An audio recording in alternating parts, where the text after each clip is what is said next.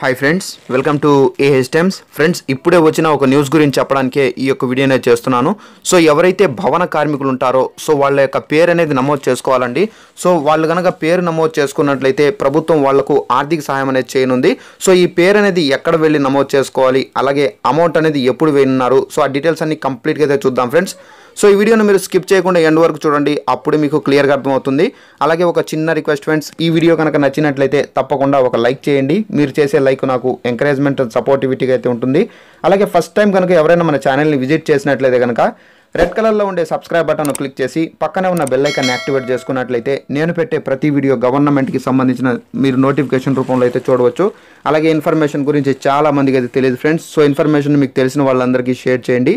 Let's start our video friends. So friends, మనకు ఇప్పుడు రాష్ట్రంలో లేదా దేశంలో ఉండే పరిస్థితుల రీత్యా ఏంటంటే ఎవరైతే భవన నిర్మాణ కార్మికులు ఉంటారో వాళ్ళ యొక్క పనులు అనేది ఆగిపోయాయండి.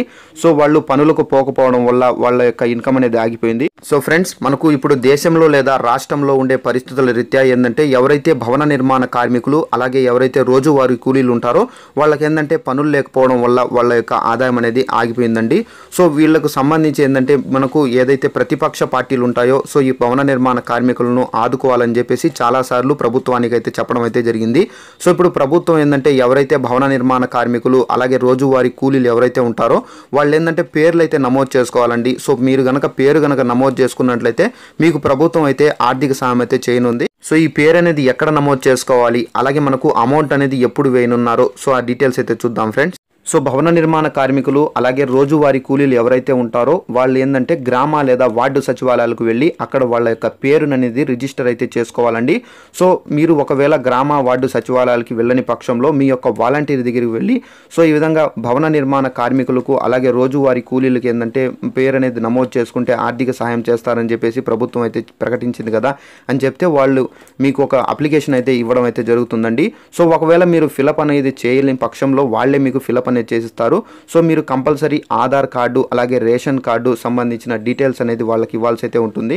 ఎందుకంటే మీరు లోకల్ అని వాళ్ళకి తెలియాలి కాబట్టి. సో మీ యొక్క ఆధార్ కార్డు అలాగే రేషన్ కార్డు అలాగే మీ యొక్క బ్యాంక్ పాస్బుక్ అనేది తప్పనిసరిగా అయితే ఇవ్వాలండి.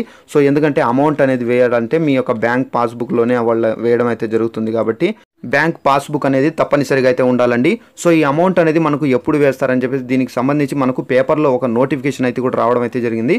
సో ముందుగా మనము ఈ అమౌంట్ అనేది ఎంత వేస్తారు సో ఆ డీటెయిల్స్ అయితే చూద్దామండి. సో మనకు ఈ అమౌంట్ అనేది ఎంత వేస్తారని చెప్పేసి అయితే ప్రభుత్వం దీనికి సంబంధించి ఏం చెప్పలేదండి. సో మనకు రోజువారీ కూలీలకు సంబంధించి కేంద్ర ప్రభుత్వం అయితే 500 రూపాయలు అయితే ఇచ్చింది. సో ఎవరికైతే రేషన్ కార్డు ఉంటుందో వాళ్ళకి ఏంటంటే 1000 రూపాయల వరకు కూడా ఇవ్వడం అయితే జరిగింది. సో ఇప్పుడు ఏంటంటే మనకు రాష్ట్ర ప్రభుత్వం ఏంటంటే 500 అన్నా 1000 రూపాయలన్నా అయితే ఇవ్వడం అయితే జరుగుతుందండి ఆర్థిక సహాయం.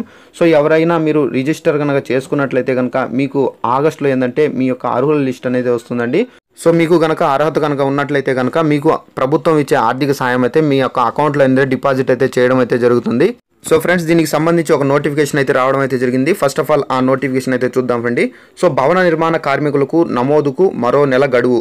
సో రాష్ట్రంలో భవన నిర్మాణ కార్మికుల పేర్లు నమోదు బ్యాంకు ఖాతాల వివరాలు సేకరణకు ప్రభుత్వం మరో నెల గడువు పొడిగించింది. సో కరోనా సంక్షోభం నేపథ్యంలో భవన నిర్మాణ కార్మికులకు సంక్షేమ నిధి నుండి కార్మికులకు ఆర్థిక సహాయం చేసేందుకు వారి పేర్లు బ్యాంకు ఖాతా వివరాలను రాష్ట్ర ప్రభుత్వం సేకరిస్తుంది.